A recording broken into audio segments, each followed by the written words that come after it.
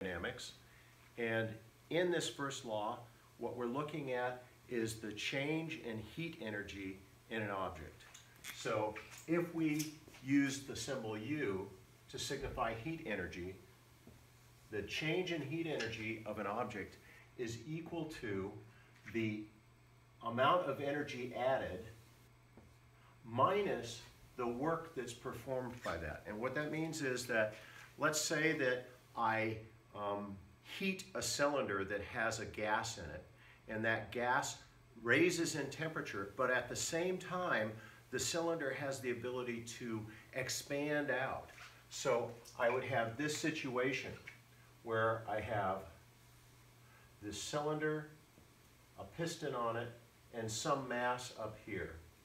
As I add heat to this, the gas is going to do two things. Its temperature is going to go up, so the temperature rises, but at the same time, the gas expands and forces this piston to move upwards.